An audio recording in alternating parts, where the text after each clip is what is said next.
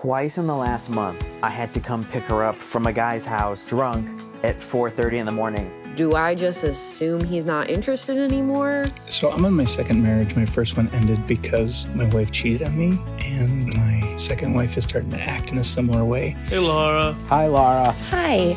Welcome to Unsound Advice with LARA BEITZ, where my comedian friends and I help you fix your problems. I keep dating people who are complete messes. A bunch of my coworkers are really bad at their jobs. How do you break up with a hairstylist? What's your biggest tip in terms of dealing with people you don't like? And I wanted to try, bringing her back into my life. Wondering if you had any guidance for me. Give me a strategy here. Where do I start? How do I even begin? And how do I stop eating cookies? I love cookies so much. Thanks a lot, Laura. You're the best. No problem is too big or too small for Unsound Advice.